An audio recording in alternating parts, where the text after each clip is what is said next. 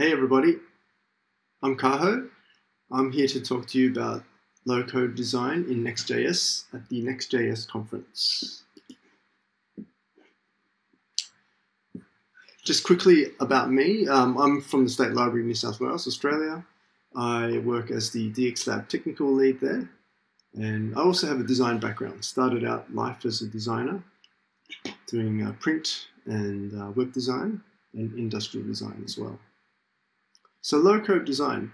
If you're not familiar with low-code design, think of it as a way of visually building your software. So using some UI, user interface to build code, to write code for you. It's become quite popular in the last few years. I'm here to talk about it in Next.js. So I've just been working on a proof of concept that brings visual development to Next.js. It's a browser-based tool, so it works entirely in your browser. And it means it helps you change styles and more without touching any code. So the reason for me investigating this project is I've noticed that there's been a few problems with design and developer handoff over the years. A typical workflow starts off with the designer sending a finished kind of file, Sketch or Figma, Photoshop, whatever, to the developer. But quite often there's a few problems, such as it not using the real data. It uses mock data, fake data.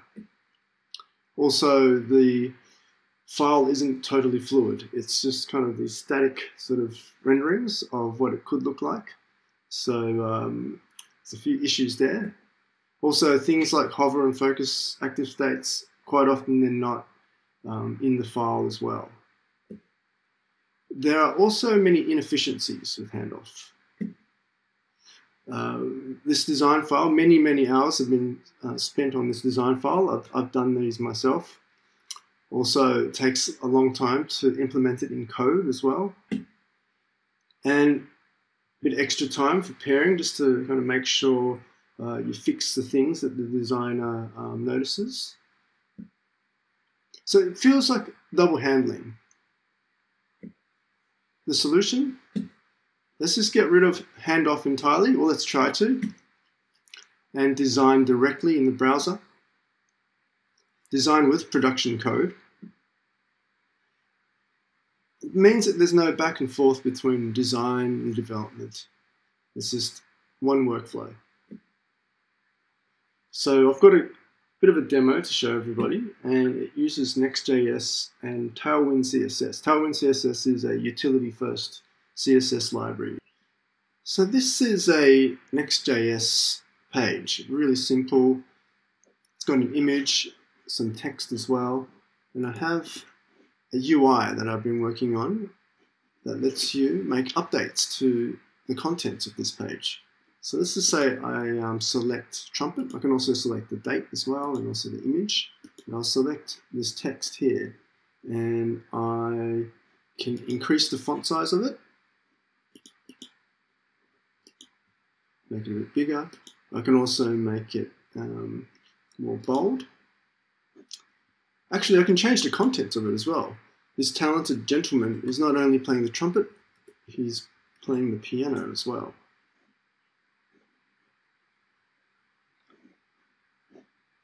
I can change the background color as well. Let's make it a little bit more vibrant, like that, or like that. We'll just stick with that for now, and update our text color. Perhaps like that. So I'm making changes in the browser, but they're actually being changed inside the code as well. So let's just say, let's keep an eye out for the class names here. And this is Tailwind CSS, by the way, so it's all utility CSS. Makes this project a lot easier to build. And I will change it to yellow. And there we go. Text just got changed to yellow. I can also have access to a layers panel. So I'm able to do things like this and select a div and make a few changes like so. Change the margin and the padding as well.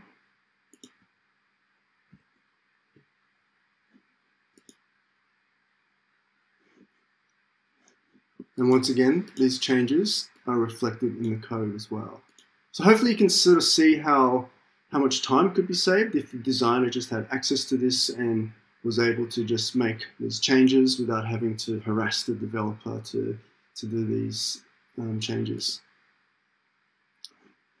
I've got another demo here, and this is a little bit more involved. So the code here just got a little bit of an array with a couple of things, and then I have a demo card component, right?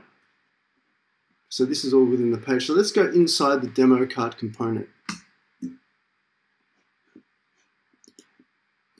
And I'll open up my UI, zoom out a little bit, and say I select this text here.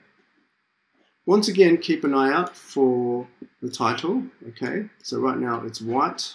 So I've got this selected. I can make it green, I can make it blue. And notice that the other component is also changing because they're the same instances of the different instances of the same component. So how is this possible?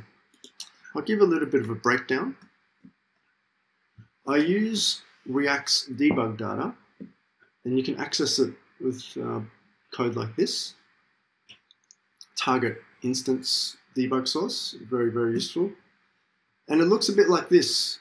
So for that particular element, the line number and the column number of that bit of code is described, and also the direct absolute file path of the component. Super, super useful. So I send these to the API, and I'm using Next.js's API routes.